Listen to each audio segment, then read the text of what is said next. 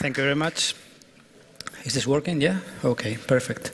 So, it was in April this year when the alarms of the hacker community, the digital rights organizations of the civil society and so were triggered. All those alarms were triggered because the European Union had registered a proposal to create a single, secure European cyberspace. What that single, secure European cyberspace was, we didn't know, because that proposal was completely elaborated in secrecy, outside the public scrutiny. So, here we are today in this talk for trying to know which was exactly the meaning of that proposal. What did the European Union try to do with that proposal? When trying to understand that proposal, we will find some vulnerabilities in the power structures of the European Union and the global governance. So my aim here is to offer an insight, a proposal to exploit that vulnerability in order to, let's say, provide some kind of integrity of the cyberspace and to ensure the respect for the human rights, like freedom of expression and so privacy also in the cyberspace.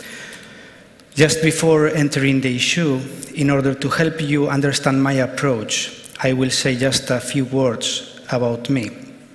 Because, of course, I was fascinated in the middle 90s with the technologies, especially when I discovered that I was able to retrieve the passwords file of the central servers of my university just by playing. But then you know the power of technology. You have a perception of the technologic power. But even more important was the perception of the potentialities of technologies in the social level. So that's why I, in my free time, decided to collaborate with grassroots movements like ecologism, feminism, and others in order to improve the performance of their work with the aim to have a better world in the sense of the same values that I shared with them. That was when, collaborating with the Indie Media Network, I was one of the system administrators that were involved in the seizure of the servers made by the FBI. Apart from the personal experience, which was something strange, the important thing is that I became conscious about the political importance, the political impact of technologies. So that's why I entered the field of political science, first as a practitioner, working together with the European Parliament, then with the Commission, then taking responsibilities in the government of Galicia, which is the place where I come from. For those who doesn't know, Galicia is one of the three nations which are in the Kingdom of Spain, with Basque Country, Catalonia, and so. So now I'm in the political science. Now I'm not related anymore with any government. This is important to say. But I wanted to say this because, of course, I have a bias in my approach. And my bias comes from this experience. This is just for you to know. So, what was that single European, secure European cyberspace thing? What we know is that in April, the minutes of a meeting of a working group of the European Council, of the European Union, just a paragraph, were slash-dotted, and then became to the public the proposal of creating a single secure European cyberspace in the European Union, and that was the first news we all have about that. Of course, the thing was rapidly to the mediatic agenda, and we still didn't know nothing about that, even when asking the political representatives, until an organization, the European Digital Rights, afforded to release a copy of the PowerPoint presentation used in that meeting. What that PowerPoint presentation showed was this. This is a map of the European Union. I'm sorry for the quality. That's the quality of the works of the European Council, it seems. This is a map of the European Union where we can see a central database. Yes, and the function of that database is right in there.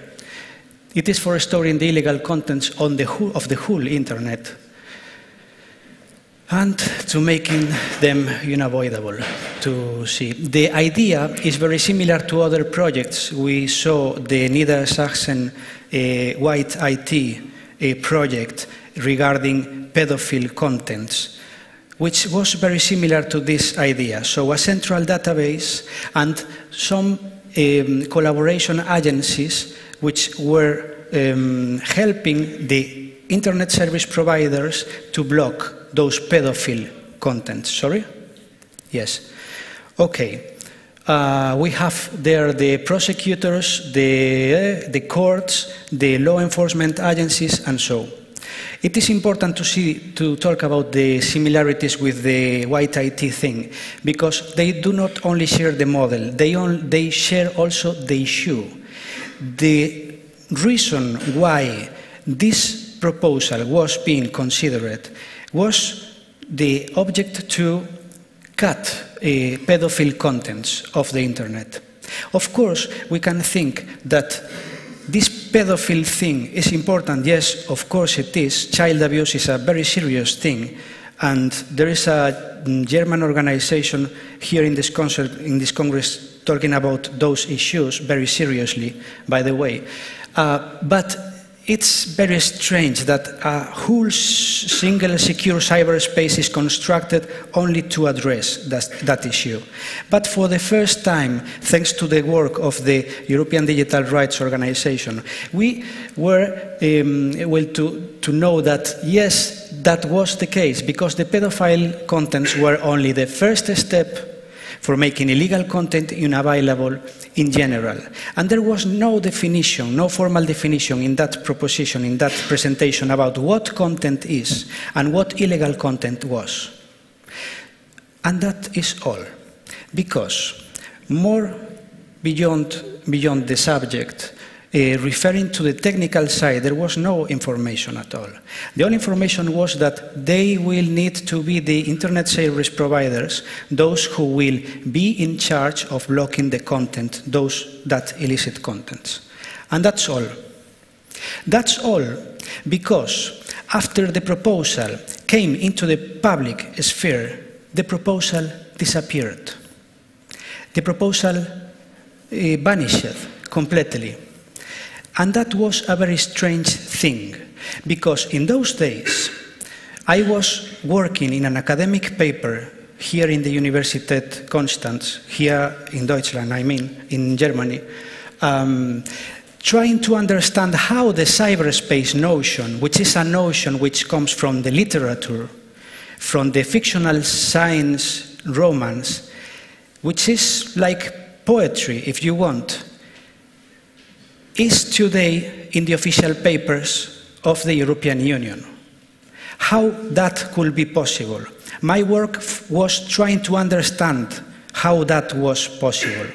So I found that from 1997, the cyberspace notion began to appear in the production of the European Union until in 2008, after the attacks, the cyber attacks over the Estonian network, it registered a boost in that appearance, which was easy to understand, because the states, the national states of the European Union and all over the world, filled the threat. So it was very natural for me to receive the proposal of a single secure European cyberspace, because it was the moment. What was not natural was to see how that proposal disappeared. So I made myself the question, why this single secure European cyberspace now has disappeared? So I went back to my research work, and then I tried to find facts to understand what has happened with that. So yes, the Council of the European Union had registered that proposal with the frame of pedophilia, which is a frame of justice and home affairs area of the European Union, so courts, police, and the like. Then the proposal came into the public scene, and oh surprise, in the next development, the European Union changes completely the frame to justify the proposal.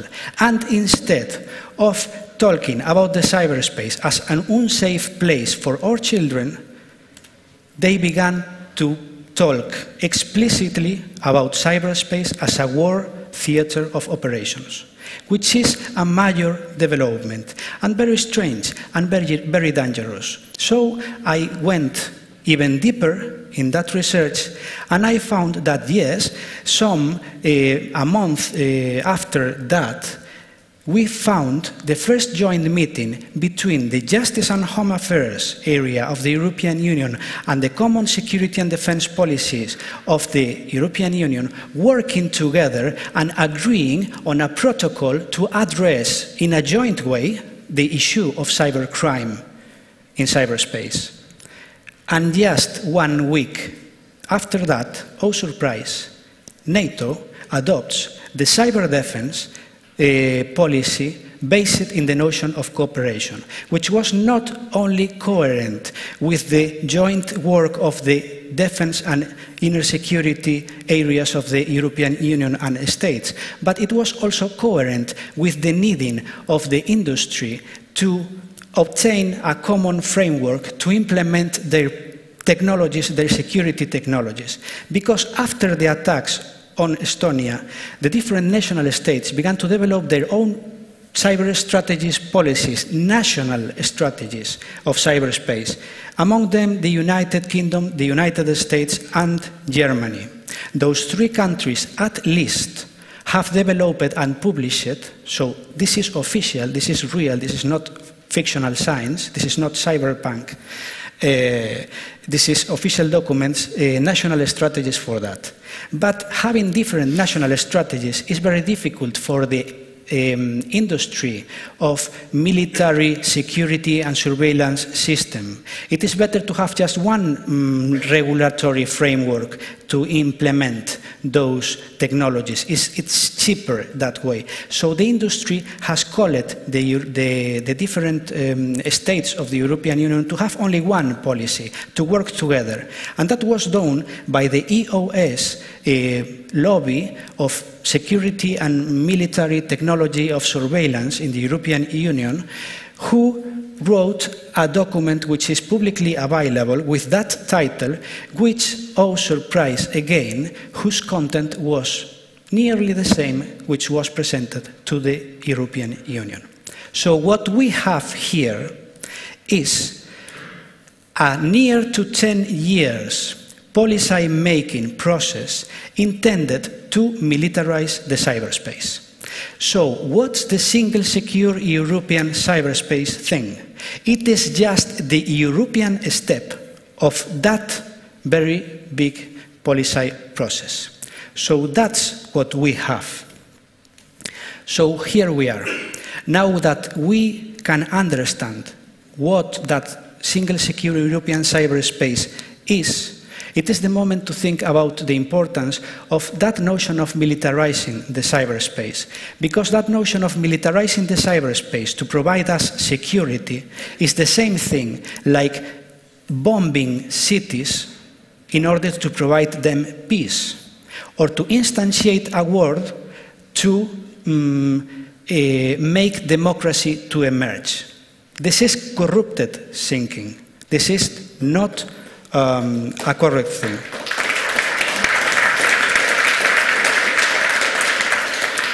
Of course, this is a personal opinion. So, yes, what to do? It's political hacking. Here we are. So I'm trying to describe to you that vulnerability. So yes, we have this process where we have the national strategies, then we have the industry calling for a unified strategy, then we have the European Union obtaining that unifying strategy, and then we have the greatest military, by the way, the NATO is the national North Atlantic Treaty Organization, so the biggest military organization in the Western countries. I think that is our definition.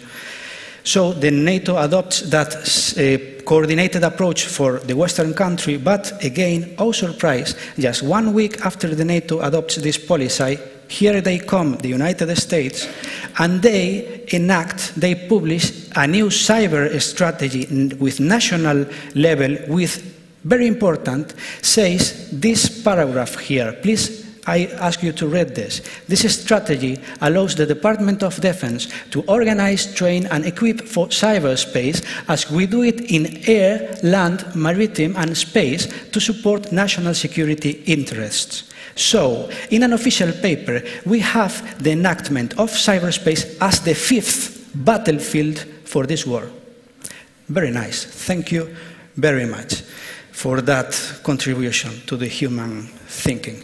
So, the process of militarization, yes, what we can see here is that the process of militarization creates tension in the national state level, because when the states need to delegate, to transfer their powers to the international level in order to make viable that militarization, they lose the power to operate in their own territories.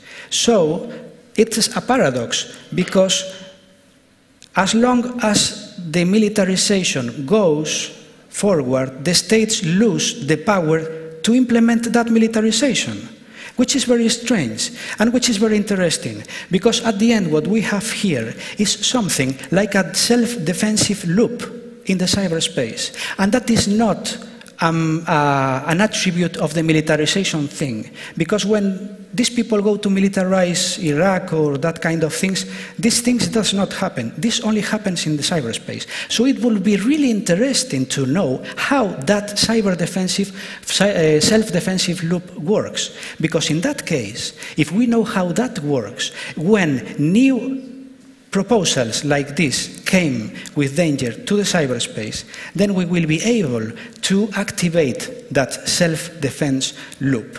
That's the idea what I was working on, and in order to know how that works, it is necessary to start from the concept of the nation-state.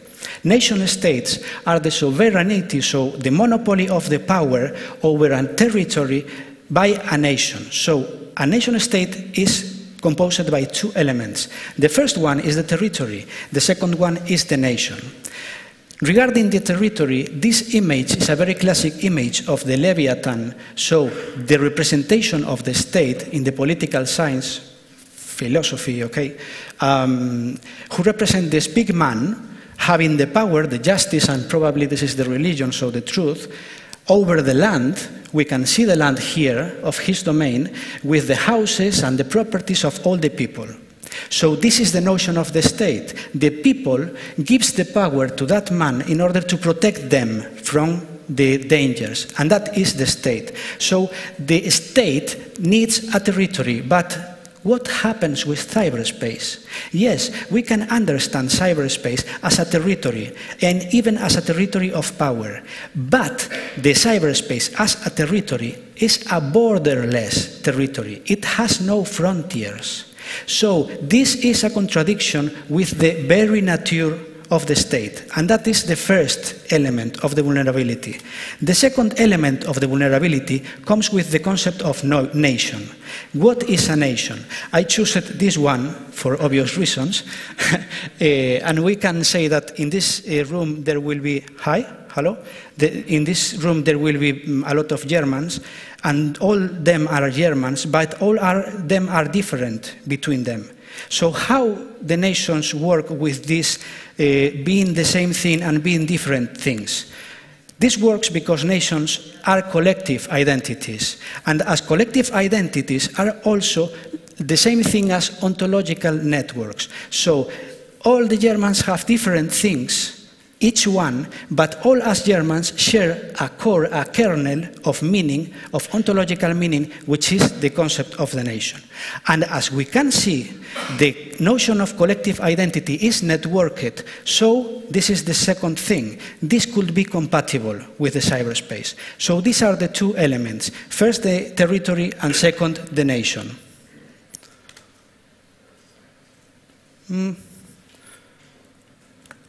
Okay, so we have identified a weakness on the nation state. First, because the cyberspace is a borderless territory of power. So it is not possible for any state or for any alliance of states to establish a monopoly of power on the cyberspace, which is what they want to do with the militarization thing. And the second one is the identities thing.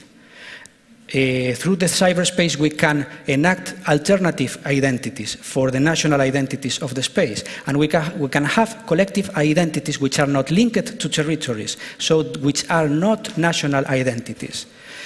But those which are the weakness of the nation state in regard with the cyberspace are as well the strengths of the cyberspace.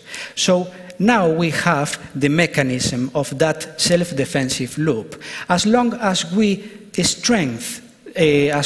empower the strengths of the cyberspace, we will be weakening the power of the states to danger the cyberspace. So which is the vulnerability? Is this concept that I'm proposing here, which is the borderless collective identities, which are identities which are collective and which affect borderless places. Okay? So these are interesting because, yes, they problematize the action of the nation state, we have seen that, and they activate the cyberspace self-defensive loop. And I chose three examples of what can those borderless collective identities be.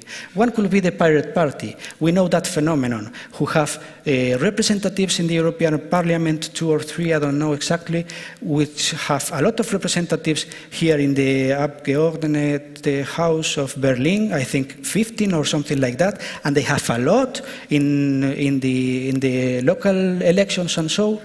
And that same concept was not exported in the European and German level.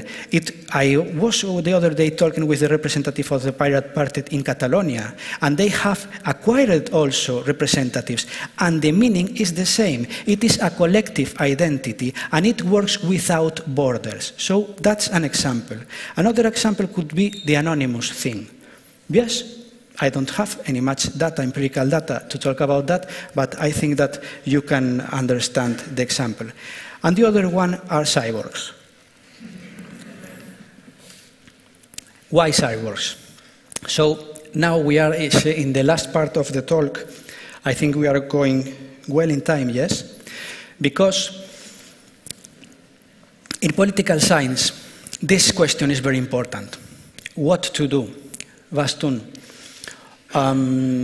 We have problems, social problems, political problems, problems of power, and we want to find a way to act in regard with those problems. So finding the answer for that question is very important. But in the same way, it is very important to not make the same errors of the people who came before us, like this is the case. So yes, I want to address this question, but not in saying, hey, this is what you need to do. I want to address this question in a deliberative way, because I think that this is the way for real democracies to work. So I'm going to propose that notion, the notion of borderless collective identities, but I'm proposing that notion under the frame of a cyborg, okay? Okay, if the European Union is talking about cyberspace, which was a cyberpunk thing, I have the right to talk about cyborgs here. I'm sorry about that. Okay, but I would like to do that in a deliberative way. So I will try to present this idea very briefly in order to allow time for you to ask questions, and not to ask questions, but to deliberate about this thing. So very briefly. Why cyborgs? I'm not talking about robots, and I'm not talking about robots who are similar to human beings, which will be androids. I'm not talking about the classical notion of cyborg as a human being known, as an organism, a mixture of organism and synthetic things. And even, I'm not talking about human beings with amplified capabilities thanks to technology. And even, I'm not talking about any organism, not necessarily human beings, with mixtures of technology. This is perhaps interesting, but those are individuals, those cyborgs. I'm not interested in this thing. I'm more interested in notions like this, which was made by Donna Haraway in the 90s or in the 80s, I'm not very sure, probably in the 90s. So she is a she, and it's important to remark that she is a she because women tend to not be so present in the academics as they might be. So she has made this proposal about the cyborg as a metaphor of selves. So she told about cyborgs as identities. And that's the point where I can connect with this proposal, which is a postmodern proposal, post-constructivist proposal. But it is a proposal, at the same time, that works very well in this society where we live. So, focusing this as a dialectic process where we have the classical cyborg, which are that individual, which are a man, and who exercise the violence to make things. And we have the postmodern thing, which was that proposed by Donna Haraway, which focused on the narrative of the societies. My proposal is a synthesis where I'm talking about the deliberative cyborgs. So I'm talking about with a notion of cyborgs which are collective entities, so they are not individuals. It is not that you can construct in a garage. They are collective, so there is people involved, people very normal, like you and me. This is very important. Those cyborgs are networked, okay? So you can't touch them. It's not physical things. Yes, and what they do is to deliberate. So that's the notion of cyborgs which I'm proposing, which could be pictured like this. This could be an image of a cyborg, a deliberative cyborg in a given moment. But anyway, that's not a very good example, so I would like to present how cyborgs work. Cyborgs in action, because once you have the concept, you can review the history and how the things happened in order to understand that. And I think we can understand the patents thing in cyborg terms. In order to do that, I'm using the results of a research of some German researchers, Philipp Leifeld and Sebastian Hauns, who have tried to understand why those hackers and communists and radicals and hippies were able to defeat the Software Patents Directive in the European Union when that patent was backed by very, very strong economic and political powers. So they try to understand why and how that happened, and they show us this evolution. In the upper side, we have what we can call the no software patents cyborg. So this is the different evolution of the people who were working against the Software Patents Directive in the 3 times that they have analyzed. And in the downside, we can see how the evolution of the people who were proposing that directive was evolved. So we have similar structures, so networked structures, and we have different evolutions. This is from the same research paper. This was yes, this is the same paper. We can see now a different picture of those 2 cyborgs.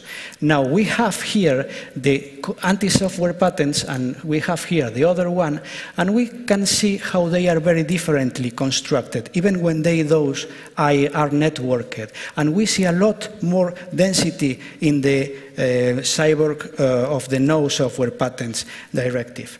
And this is another image of that cyborgs. Here we have the no software patents cyborg, and here we have the pro software patents cyborg. And what we can see here is how those cyborgs are connected. Because I'm not proposing this to fight or to win or to that kind of war language. I'm talking about deliberation. So here is people who talks about having yes software patents, and here is people that say no, we don't want software patents. And the important thing is that they are connected. They evolve, but they are connected. And in this case, the connection was with the parliamentary groups, the political groups in the European Parliament, and also the Commission, and so on, which is important in order to approach what we need to do with ACTA, SOPA, and so on. So let's learn from our experiences in the past. But what does the cyborgs do? What the cyborgs do is deliberation. And deliberation is about narratives, the narratives of the patents. And here we can see the main elements of the patents narrative. We can see the frames which were disputed in those moments. The basic one, which was the competitiveness, the other one, which was the economic growth. And we see how those two cyborgs were trying to co-opt and to take the hegemony over those frames. And the red cyborg here, which is the cyborg of the anti-software patents, was the one who afforded to obtain that hegemony of the narrative and the public discourse, because they managed it, we managed it, probably you also managed it, to obtain a better narrative of that thing. So we have seen some cyborgs in action. And we know that what that single secure European cyberspace was. And we know that the cyberspace is being militarized. But what can we do? I think there is a problem here. Why the cyberspace is being militarized? Well, there are some theories there around about the existence of some plutocracies, some invisible hands, something that makes that things happen as they do. But it is usually said that those are conspiracy theories, things of dystopian narratives, nothing real, nothing serious. Or yes?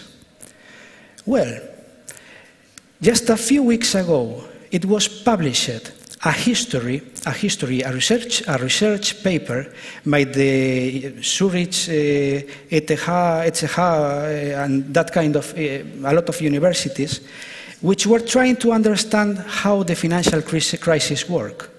And they tried to see the importance of the corporate control in those events of the financial crisis. And here are the results. After analyzing more than 1 million transactions, after analyzing 600,000 corporations, they found that the 60% of the global wealth was managed by only this small number of corporations. And who they are? Fortunately, they have identified them. So we have empirical data of scientific research that backs the hypothesis of the existence of a plutocracy, so a government of a very few. And I think that we all know who these people are. And we need to think about how to deal with that. And yes, it is a crisis, but the word crisis, which in Greek means change, and here I'm showing you the Chinese word, which is composed of two concepts, which is danger and opportunity, can be applied to this financial crisis. Because with the plutocracy thing, we have seen the danger, and now we can see the opportunity. Because in order to neutralize the problems of the plutocracy as a form of government, which was treated by the Greeks from the times of Plato, we have the solution, yes, for the time of the Greeks. Thanks for the Greeks, by the way. which is democracy. So the way to improve the deliberation instantiated by the plutocracy cyborg is with as democracy cyborg, and this is my proposal. And my proposal also says that that democracy cyborg is not needed to enact. It exists, it is working. We can see that in the Arab Spring with people asking for democracy. We can see it in Portugal and Spain with the Spanish Revolution and the Indignados movement, and they say, we want democracy now. That's the main thing of these people. And we can see also this in the United States with the Occupy movement and the 90% movement, because they are saying exactly the same thing.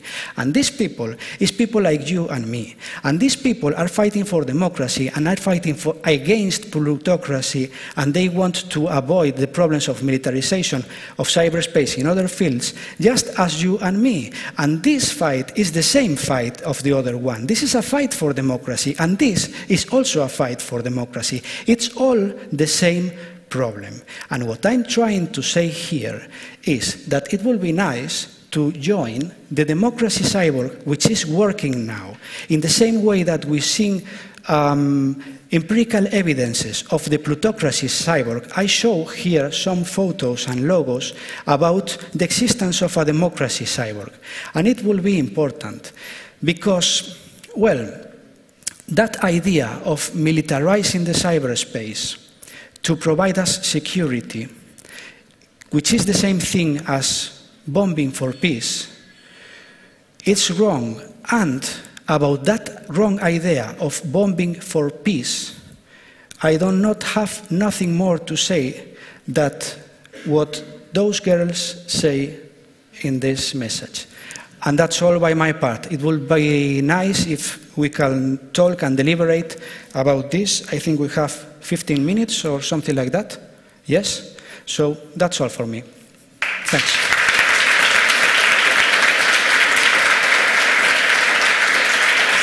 So, yeah, thank you very much for your talk. As usual, now we have possibility for a Q&A session, and I have one mic here in the foreground, and there's another mic in the background, so we'll come to you if you have questions. Just raise your hand. And we have a first question here.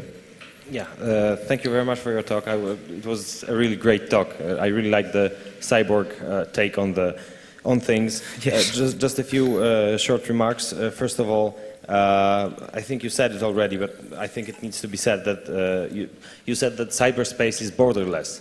I think there is a border between, cyberspace and meat space. I don't want to call it, reality and virtual reality, because in that case we would be saying that, well, in virtual reality there might be no laws or whatever, but it is a border between meat space and cyberspace, right? And this border is, I think, is becoming a trench right now, right? Because all nations are trying all to, somehow make cyberspace in their own image, right? And those borders are actually being enacted right now, I think.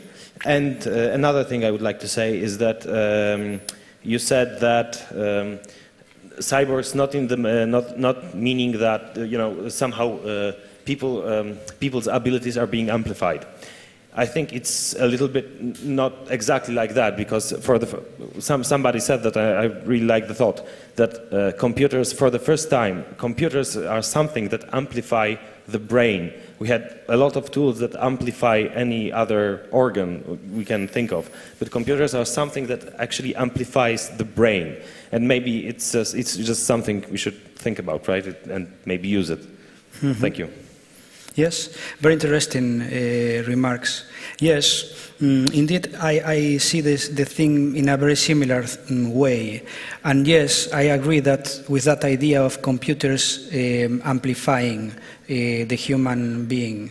But simply I wanted to extend that notion to the network. So it is not just the computer, but the network. Anyway, I'm very aligned with your view.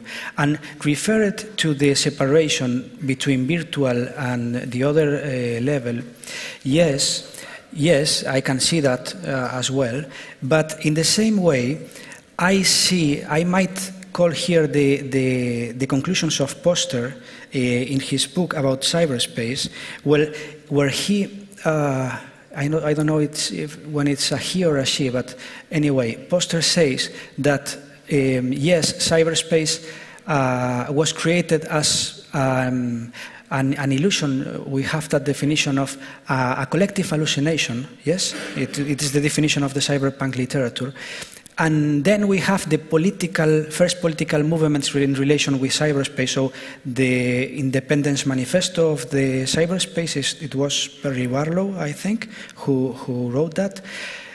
And in that political view, that first political view, it is possible to see how they say, hey, we do not have nothing to do with you, the real world. We are a different world, we are a different, I don't know, nation, I don't know if he uses that word, but anyway, we are a separate part.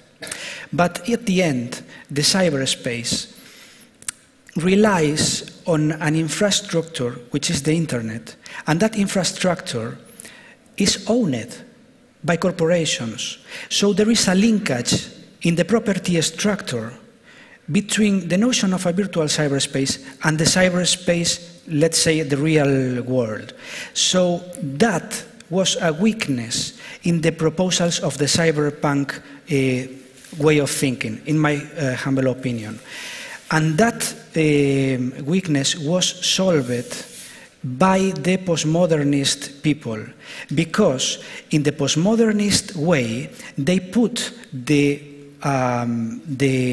point in the narratives, in the meanings. And they say that against the hegemonic narratives, let's say, of the neoliberalism, there is a way to solve that with fragmented narratives, which are the narratives of all of us as different individuals. And they propose that notion of cyberspace as a metaphor, that's the way that Haraway does. And I think that postmodernist thing is a very interesting thing, even when the postmodernist literature is sometimes, you know, a little cyberpunk in its best categorization. But I think they made a greater contribution. I don't know if other people want to, because yeah. I don't want to be here the one who says the truth. I don't know if I'm explaining myself. He said very interesting things. So, so there's another question there in the middle row. Yeah, you started your talk saying that the EU has proposed a single secure European cyberspace, and the EU registered the proposal. This is important. I'm sorry, I'm working in the political science. This is very important. Just because. When you look at documents in the Council Register, you see that what was initially said to be a proposal by the presidency, such a registered proposal, has been corrected later on to say it was an expert presentation by one Hungarian expert. And so what you have shown as proposals on the slides are the PowerPoint slides of this expert. And in spring, members of the European Parliament have asked questions to the Council how this would be followed up. And the Council has answered officially that there had not been any follow-up to this. So it's not a surprise that the proposal has disappeared, because it was just an expert presenting it. And as a background, one expert in the Hungarian representation in Brussels working on cybersecurity has been drafting the cyber crime convention in the Council of Europe. So there was a more or less personal interest in these issues, as far as I've learned.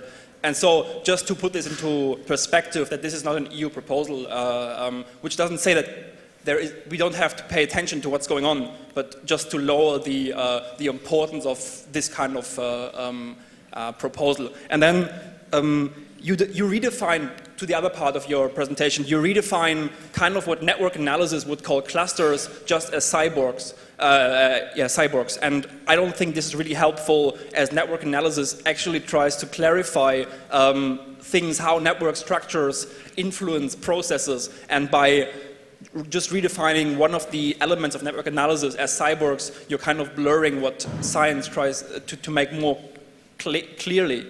You are making it more blurry, and I'm not really thinking that's really helpful. Mm-hmm. Thanks for your insight. Yes, you are in the right way when you talk about data social network analysis.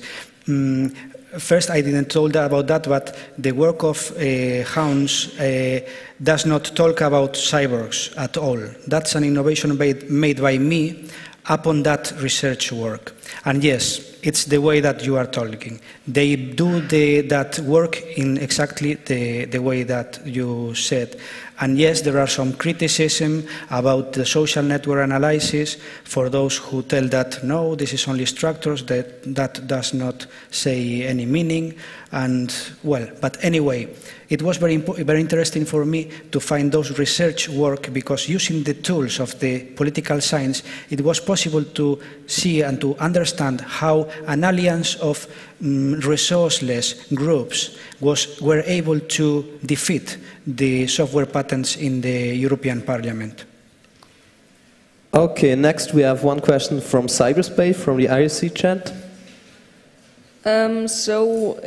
Yes, so the question means, or the message I would say, thank you. I wonder what you think about the tools delivered by Gilles Deleuze for analyzing these problems. I'm thinking of the smooth versus the striated space in which nomads built war machines for fighting the state. Okay, thanks.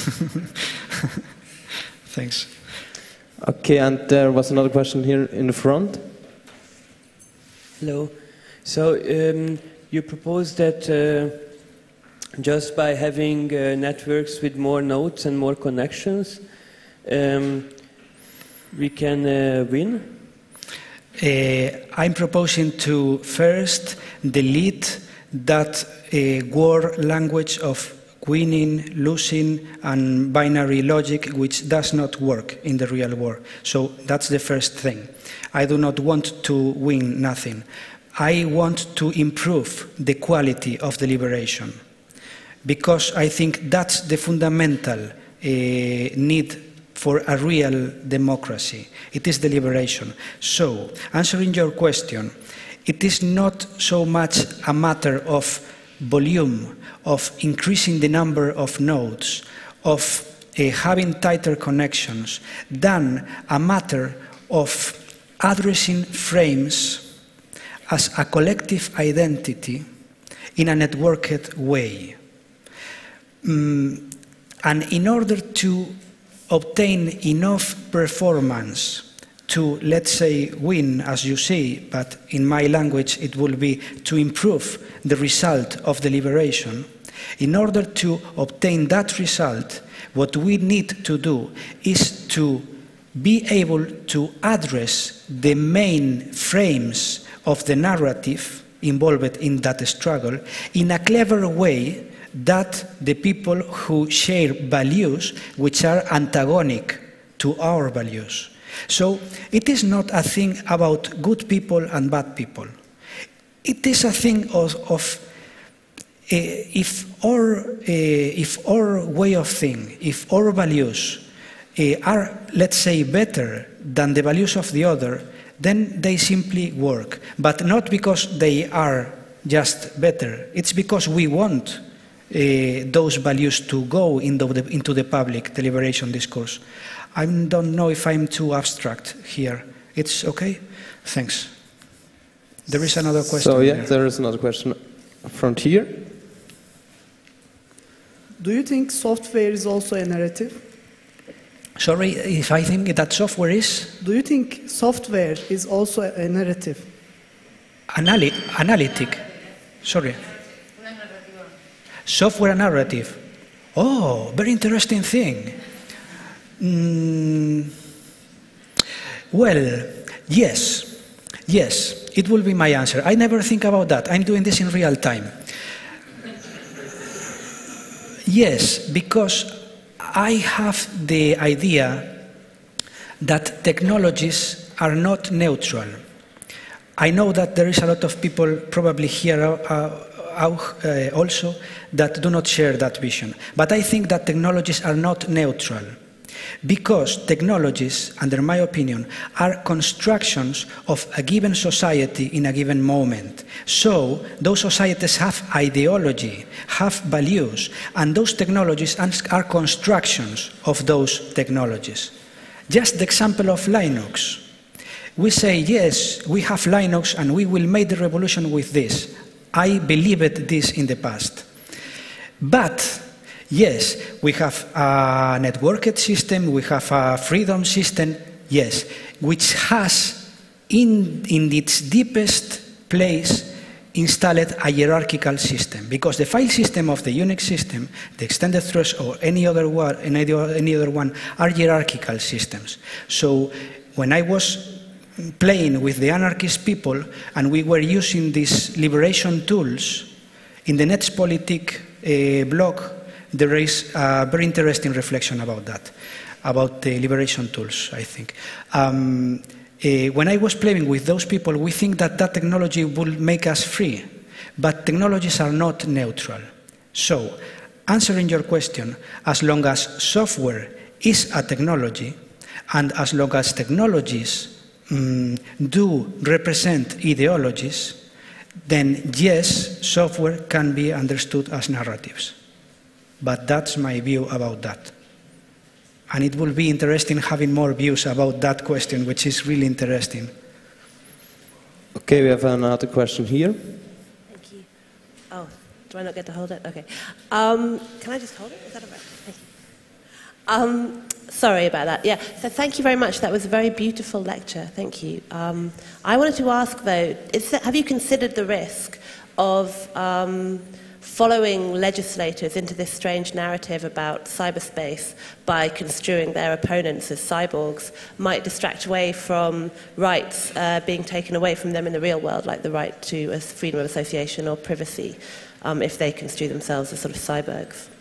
So, if I have considered, please, the risks of following the legislators in what exactly? Into this narrative about cyberspace. So they talk about cyberspace, so you say then we should construe the opposition to that as, when they talk about militarizing cyberspace, you say, well, we construe the opposition to that as becoming cyborgs and network cyborgs to fight that. But I was just worried that if you think the protesters sort of having rights in that space, would they then forget about their rights in the real world, like privacy and freedom of association? Is that clear? I don't really have an answer for that, sorry. Okay. I can't identify the references for provide you an answer, sorry. Perhaps do you have an insight about that? No. Well, no?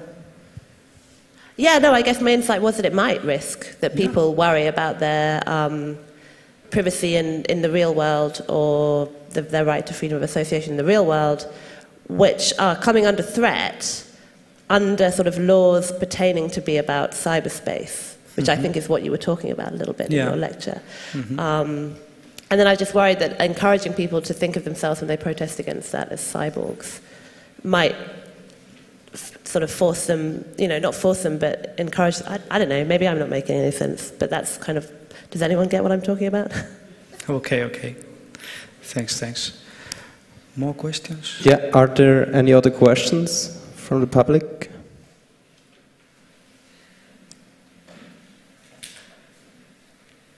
Okay, it doesn't look like it, so let me thank you again, and let's have another round of warm applause for our speaker.